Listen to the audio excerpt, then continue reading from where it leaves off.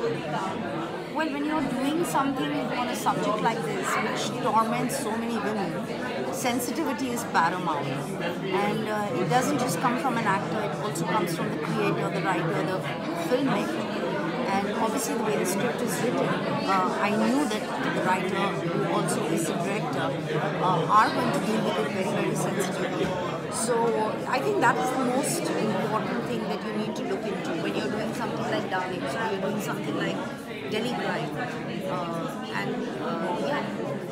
And then of course there are challenges to get into the character, which are a part and parcel of my job. So whenever they have come here, they've had the best experience.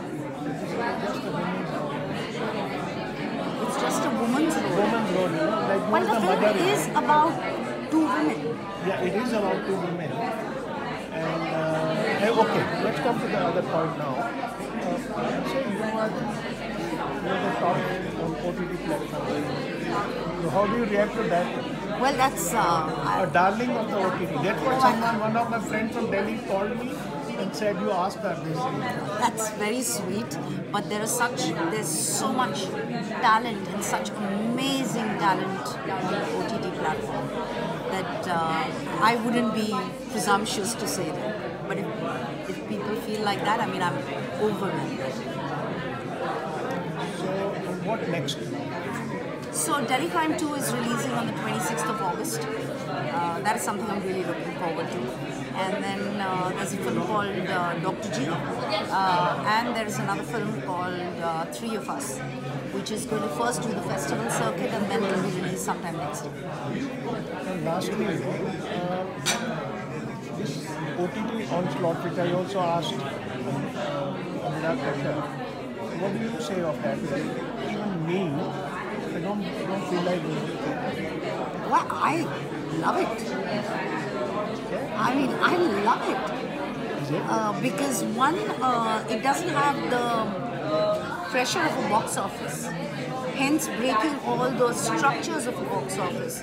You know, when you're doing a box office film, there are requirements, I guess, for producers and directors to have a star, to have a song, a dancer, fight sequence.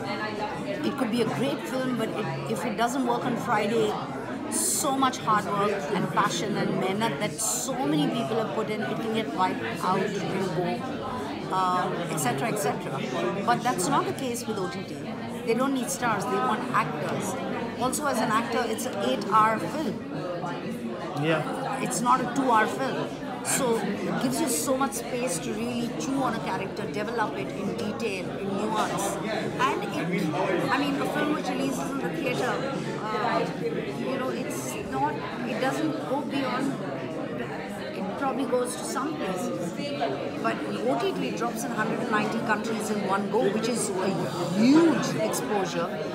Even as an audience, I love it. I mean, I still go to the theatre and I love going to theatres, but I love the OTT platform because I can see content from all across the globe. I mean, we were deprived of that. So does that inspire you? Absolutely. The things coming from across the world? Absolutely. Anything and everything that is beautiful, that is enriching, even if it's not beautiful, if it's enriching, if it helps you grow, if it stays somewhere in your memory, everything inspires me. Thank you very much. Thank you.